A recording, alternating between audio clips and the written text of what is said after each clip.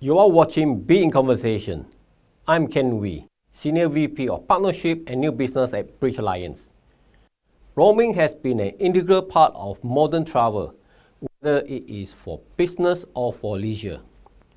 COVID-19 pandemic has, however, disrupted travel plans globally due to lockdown and travel restrictions between the year 2020 and 2022.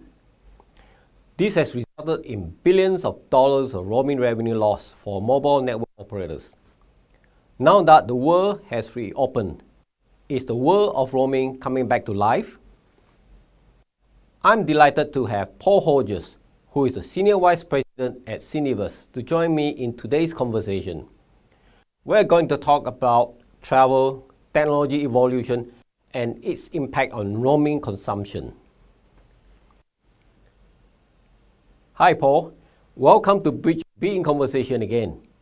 Can we say that travel is back for Asia Pacific? Thanks Ken, great to be here. Thanks for having me back. As a Bridge technology partner, we always value the opportunity for this kind of dialogue.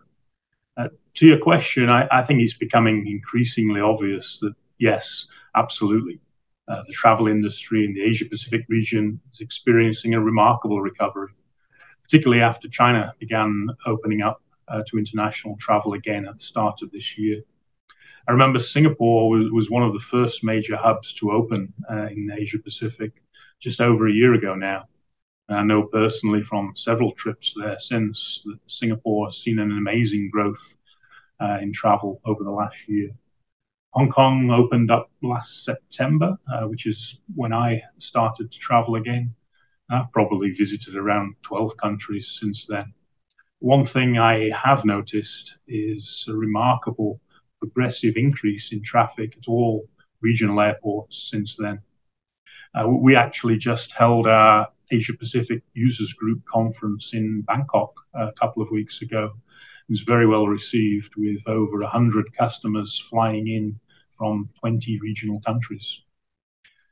At our Users Group conference, research company Kaleido presented that, spurred on by China, APAC international travel recovery is expected to be on par with the global average recovery of around 84% by the end of this year, and that China will reach 100% recovery levels during 2024.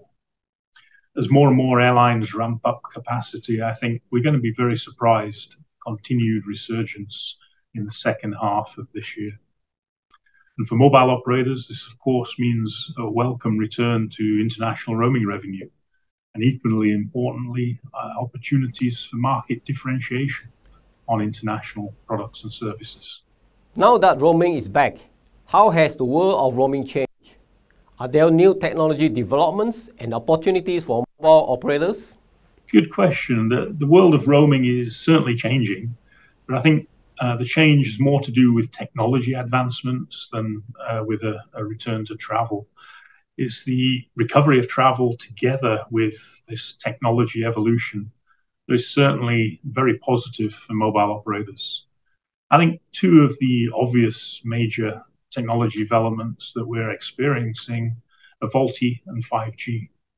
Have a look at firstly VoLTE, voice over LTE. The GSM Association also presented statistics at our Bangkok Users Group conference, and they noted that while the world has 717 LTE networks launched in 230 markets, VoLTE rollout has been relatively slow.